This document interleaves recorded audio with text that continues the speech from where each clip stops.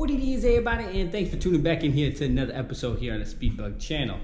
Today we're going to talk about the Grom skis here behind me. Let's get right to it, about commuting. And does it make a good commuter? Well, we got both of them. As I released a review between the 3,000 and 6,000 miles, they are all good. So that kind of follows with it into a little bit of a series. Are they a good commuter? Absolutely. Well, but to an extent, as I have another bike here to the left of me, and which is where you're going to kind of step things up if this actually comes up into play. So putting around town, going back and forth to work if you don't have a lot of highway traffic, is this a good commuter? Absolutely yes. And I'm going to switch it on over here to this one. And when you do have that highway traffic, that's exactly when you're going to have to use this one. However, back to this one, because that's what this vlog is about.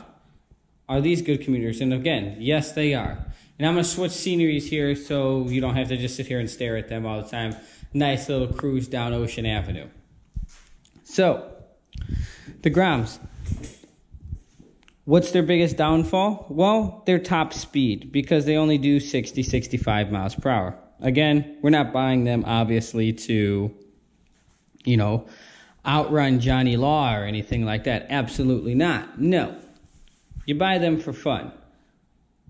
The best things, obviously, about them are that they are fun, and I would probably have to say the gas mileage and cost, because they are cheap. Now, you can buy other things such as scooters and things like that that are actually cheaper, that go faster. Yes, I know. But they don't look as cool. And in my opinion, they don't provide you the same fun factor. But commuting back and forth, are they good commuters? Absolutely.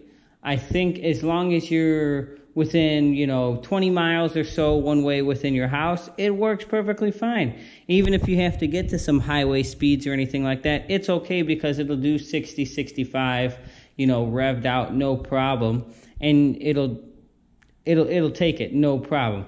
Now, if you have to do 30 miles or 40 miles or anything like that, well, then again, the Hypermotard is also probably not going to be your best bet here either, because you sit so straight up, and this bike is just not all that great, of course, as on the highway, because I told you, you sit so high up, you're like a brick going through the wind.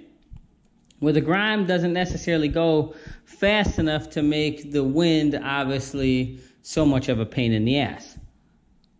But, again, back to the Grom, its biggest downfall, I think, in factory condition is the seat. Solely because after about 45 minutes or so of sitting on that thing, just the seat is just really not all that comfortable. It could use a little bit more padding.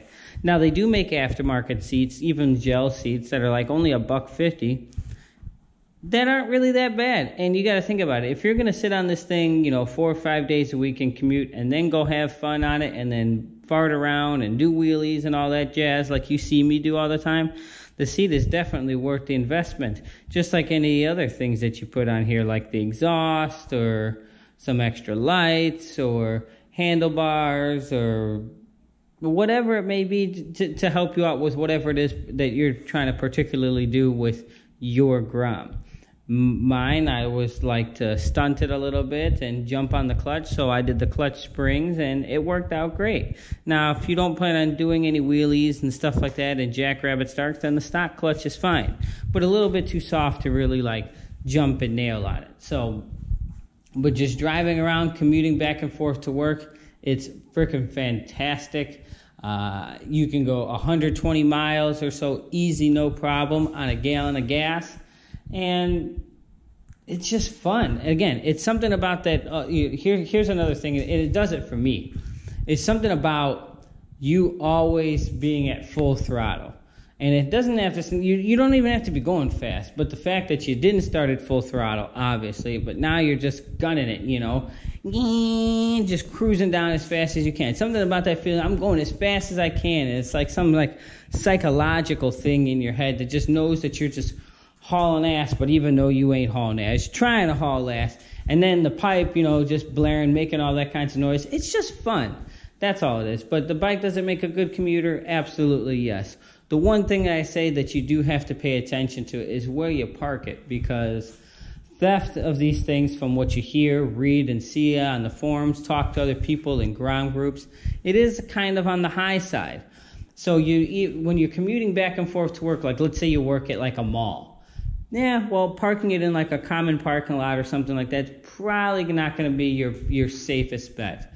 They only weigh 200 pounds, so it's not really hard for someone to pick them up and just load them in the back of their pickup truck to be an asshole and a dick about it because they're too cheap and they're an asshole and they got to steal your shit. Absolutely. So, but if you work maybe in a gated community or where you got security at your job, or you could park it in a parking garage next to a camera, then it all makes a little bit more sense for you to commute with it. But just that's something to really keep in mind as opposed to a larger or bigger motorcycle, because they are heavy. Now, crotch rockets and stuff also get stolen just as often, but the heavier and bigger bikes, let's say like a Goldwing, well, let's all face it, ain't nobody picking that big shit up. That's like stealing a car. But the Harleys that are 700-800 pounds, or even 600s, like in the Sportsters, that's 3 times the weight of a Grom. And, you know, 2 guys, they got to be 2 pretty big and strong guys to pick that thing up. So, again, back to here on the Grom, does it make a good commuter? Absolutely yes. Is it comfortable? Yes, it's absolutely comfortable. The handlebar position is great. Riding at night is really good. The headlights on the 2017 and up model, the ones that come with the LED headlights, work flawlessly at night. Just obviously make sure you got them aimed right. Turn signals are great. Brake lights are great. Even if you get into a pinch where you're at like a party or something and you got to give a friend or someone a ride home, it works in a pinch too. So overall, I'd say it's really good, and check one out because I love this thing. And I just figured I'd give you all a little quick review. Is it a great commuter? My absolute answer is 100% yes, but just with limited resources, because you can't go super far, or excuse me, you're not going to really want to go super far on it because it is limited here on top speed. But that's going to conclude it here for today's video. Again, I hope you all like what you saw. Make sure you're commuting on your Grom, putting some miles on it if you have one. If you're thinking about getting one, go ride one, go get one. You're going to love it. And that's going to conclude it. Don't forget to check me out here on Instagram at the Speedbug. Same name here as YouTube. And we will see y'all for another episode here on the Speedbug channel. Deuces.